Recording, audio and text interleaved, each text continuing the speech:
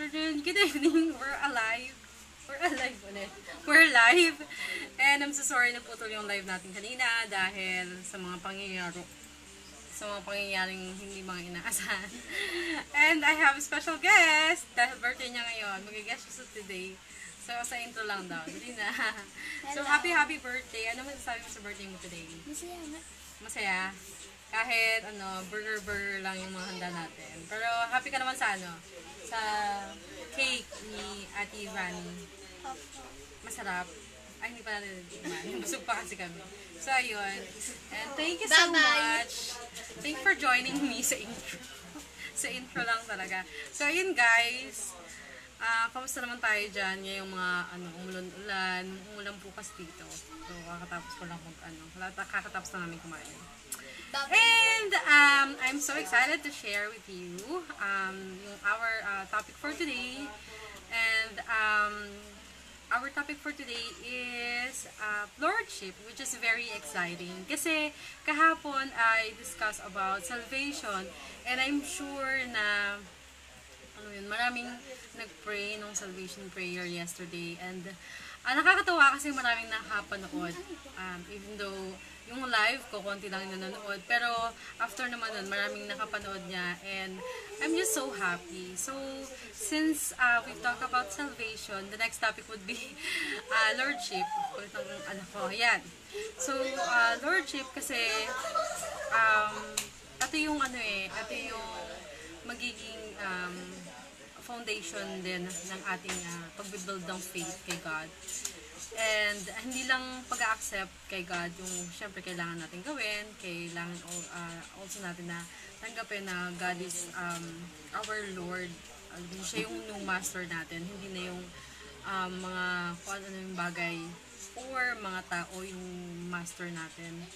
And sabi dito, salvation is like two-sided coin.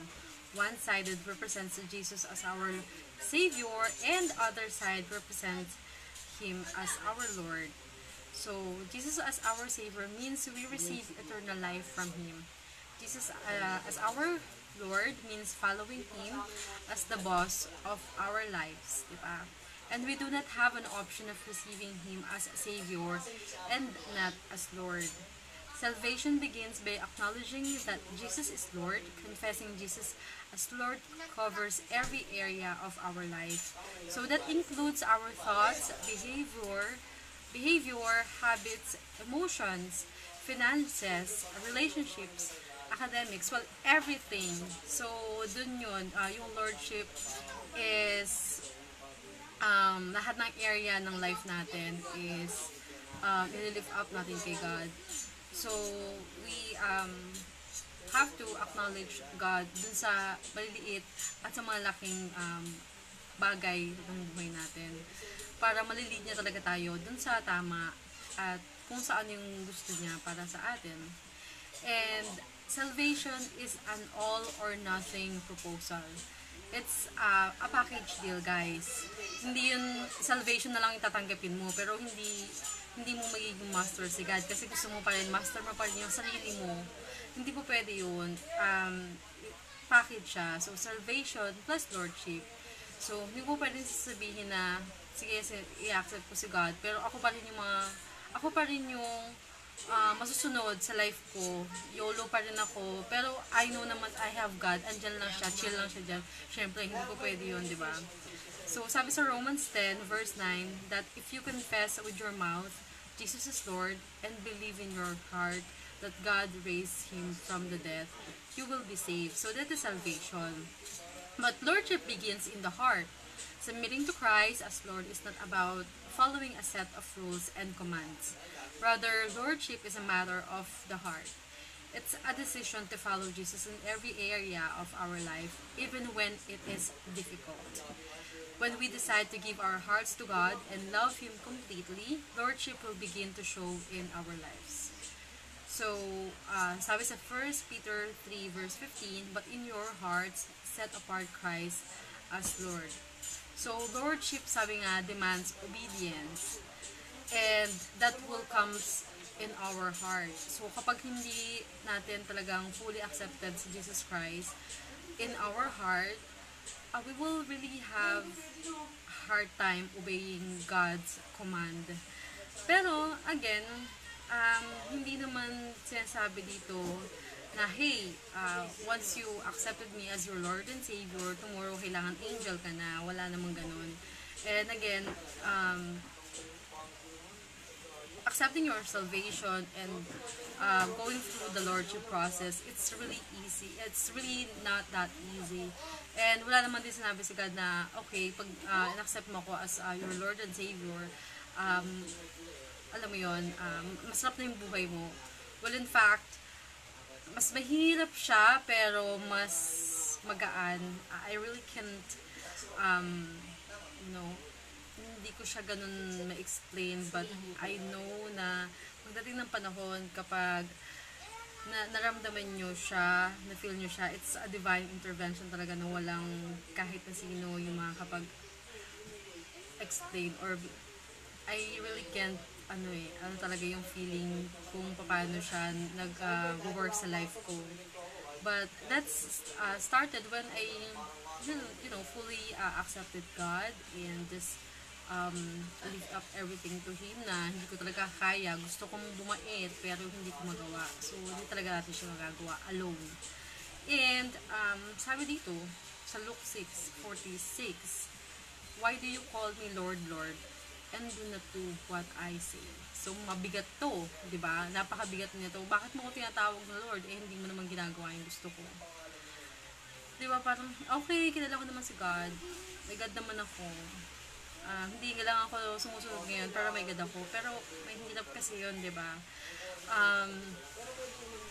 Sabi sa Matthew 7:21, not everyone who says to me, Lord, Lord, will enter the kingdom of heaven, but only he who does the will of my Father who is in heaven.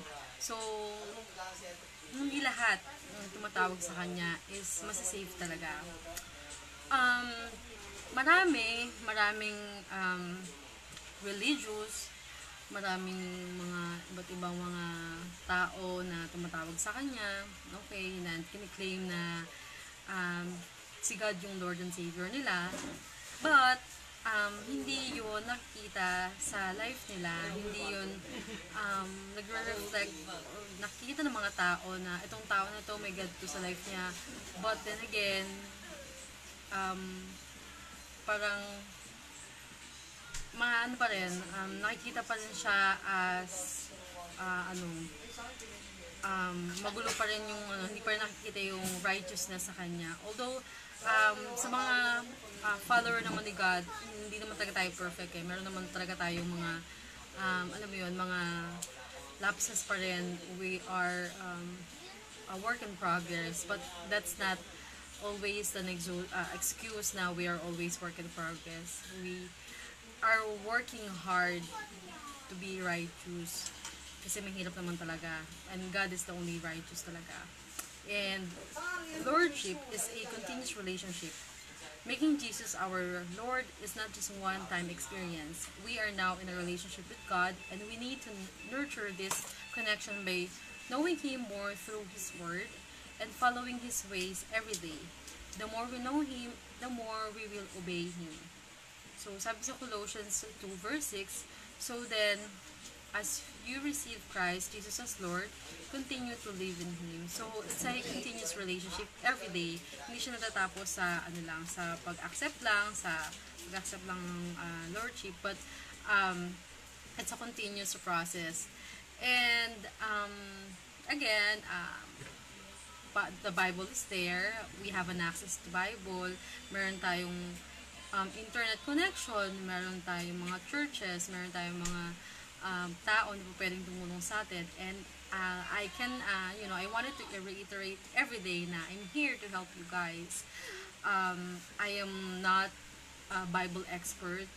In fact, nag-start pa lang din ako, 1 year pa lang akong nag-follow kay God. But we can do it together, di ba? Kasi sa ginagawa ko nito, kahit pa paano, nakakapag-refresh din sa akin. So, kahit hindi naman ako magkaroon ng, alam mo yun, kahit hindi naman ang tawag dito, kahit hindi naman siya panoorin o mag-viral or everything, I know naman God is working in your life, diba? God is um, working with you right now, and I'm just someone na ginagamit na ngayon, niya ngayon na mag-share nito sa inyo. Hindi ako expert. I wanted to help you guys, and I am also just following the command na to share the gospel. And at the same time, pinapractice ko lang din yung speaking um, gift ko, kasi gusto ko na gusto ko rin na magkaroon din naman ng sense yung sinasabi ko, and by doing this continuously, I know na mag-improve naman kung paano ako mag-share ng word sa inyo, and of course again, makakatulong din sa akin na makapag-refresh.